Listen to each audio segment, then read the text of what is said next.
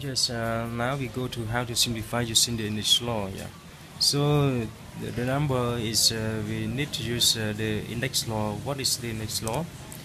Index law will have a divided by b power n equal to a power n divided by b power n. We have a times b power n equal to a power n b power n. Yes, and we have a divided by b to power minus n equal b divided by a power n. 1 divided by a minus n equal to a power n. Okay.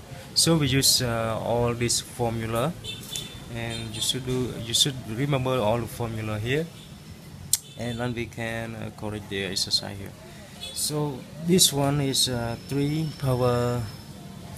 So with 3 square a square, and then it will be 9 divided by a square. Yeah.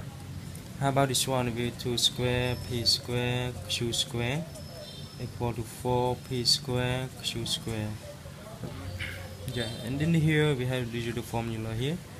Divide minus y divided by x to the power 1 and y divided by x. And in here we have the formula here, 1 divided by a to power minus n equal to a to the power n.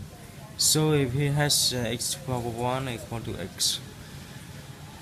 In here, yes, we get practice. You should do the practice here. 5 divided by x square and b 3xy to the power 3, x divided 3y to the power minus 2, 5 divided x to the power minus 3. Okay, so you should do this practice, okay, by using the formula. And okay, so a we use the formula a to power a divided by b to power n. C we use the formula a divided by e to power minus n equal to b divided by a power n.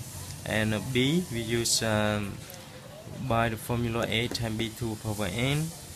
And here we use the formula 1 divided by a to power minus n equal to a to power n.